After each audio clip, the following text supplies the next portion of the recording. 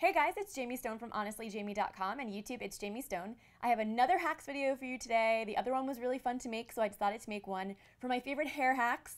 These are 6 of my favorite, and I'm excited to show you. Let's jump right in. Hack number 1.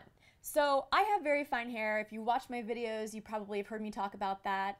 One trick that I sometimes do, especially when the roots are a little growing out, is I will take an eyeshadow palette and I'll find a similar color like golden blonde or like a lighter brown, and I'll actually just take that and I'll put it in my roots, just kind of paint it on like paint, and it actually makes your hair look thicker.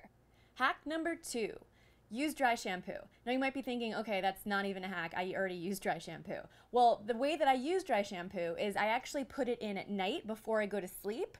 And that way when you're sleeping, it actually is working to kind of soak up all of that oil and any kind of grease that you might have at the root of your hair. So let's say you get 8 hours of sleep, it's working the entire time. And then when you wake up, you have much more refreshed hair. Sometimes you can even get away with not even showering and like washing your hair in the morning if it kind of did the job.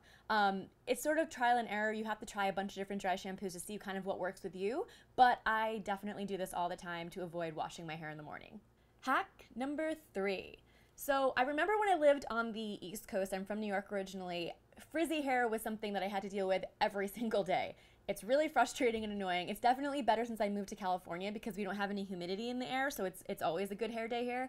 But one trick I learned back when I was in New York is if you were having a really frizzy hair day and you don't have any frizz serum or cream, you can actually use your favorite hand cream. I used to keep this at my desk when I worked in an office, so I would just have this ready. You only want to use a very small amount because if you use too much, obviously your hair is going to be super greasy. But you put a little bit in your hand and then start in the back and just kind of like test it out. Go like this maybe, test just sides.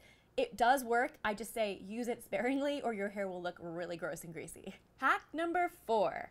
Like I said before, I do have fine hair, but even if you don't have fine hair, you can actually get sunburned on your part in your scalp line. I remember when I was in high school, I went to this outdoor concert and I had my hair back in a ponytail and I had bangs at the time, which was horrendous and a bad decision, but it happened. And the part line between my bangs and my hairline got completely burned. I ended up getting sun poisoning. It blistered. It was a huge, disgusting mess. So one thing since then that I've been doing, literally since high school, is I always find a powder foundation that has sunscreen, or even a powder sunscreen, which is kind of, more common these days. And I dab that in my part. It is the easiest way to protect your part from getting sunburned, and it also actually adds a little bit of volume to your hair too. So that is one of my favorite hacks actually of all time. Hack number 5. Another frizz hack, because let's be honest, frizz is probably one of the biggest complaints that people have about their hair, right? So what I do sometimes is if I get really frizzy, like around my bang area especially, I take an old toothbrush, well not like used or anything, but one that you don't use on your teeth, and a little bit of hairspray, and you just spray it, and then you can use the toothbrush to kind of fine-tune all of the little flyaways and frizz that you have. This is an old makeup artist trick, but it really works, and I definitely recommend it, especially if you have like little baby hairs that like annoy you around your face. And my last hack, hack number 6, is a super fun one. Definitely do it on a party night. Basically, you can use vodka to make your hair just a little bit shinier. Now, the way that you do this is you want to wash your hair, and then when you're in the shower and your hair is wet, you take just a shot glass full of vodka and kind of like work it into your hair and then condition it out. Do not do this every week, do not do this every day, because the vodka obviously is alcohol and it will dry your hair out. But once in a while, it definitely adds like a nice little burst of shine. I do it maybe once a month.